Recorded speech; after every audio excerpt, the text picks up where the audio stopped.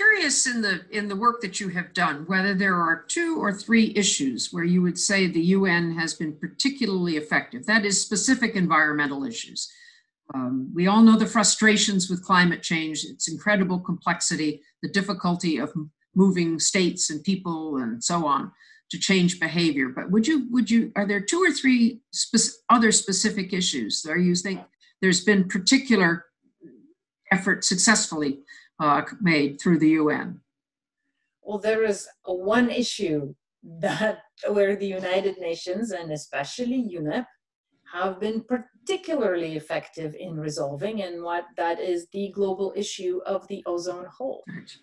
And this is, honestly, this is the only global problem that we have resolved collectively by using the science, the institutions, and the individuals.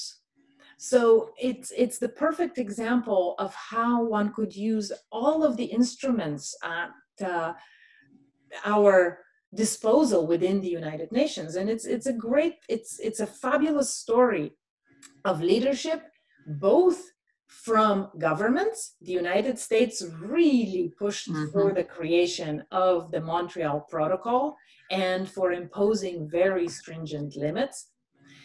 Within the United Nations, Mustafa Toba was the executive director of UNEP at the time in the 80s when the ozone issue came to the agenda. And he said, I am not going to shrink back and give this to the governments. I have an obligation as a scientist and as a civil servant to advocate and to resolve environmental problems. And he did so to the chagrin of some governments at the time, and yet he managed to bring them together and bring about the resolution of a true global environmental problem, which is the depletion of the ozone layer.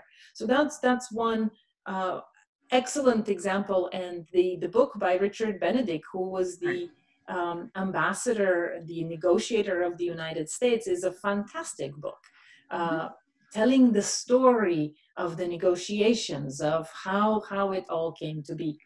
Another issue that we are currently working through, but that UNEP also has put on the agenda, is the issue of chemicals and waste.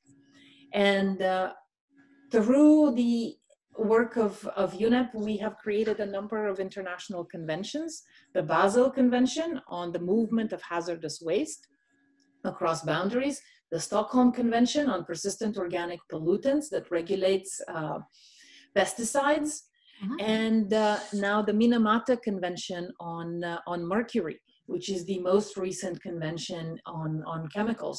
And currently, we are in the process of arguing for and perhaps creating a convention on plastics. But there is a real groundswell around the world against the use of single-use plastics and of thinking about how we could better manage the plastic production, the use of plastics, and the disposal. So that is to be seen. That story is to be written. And as you know, we have dissertations in our department on these issues. So we'll be looking to see the results. Indeed, indeed. And I would just add that in terms of the ozone, you mentioned the 3 conventions for chemical waste, but there are now, 9 protocols relating to ozone. It's an ongoing effort to address the issue and to refine the responses to it based on the science, as science evolves.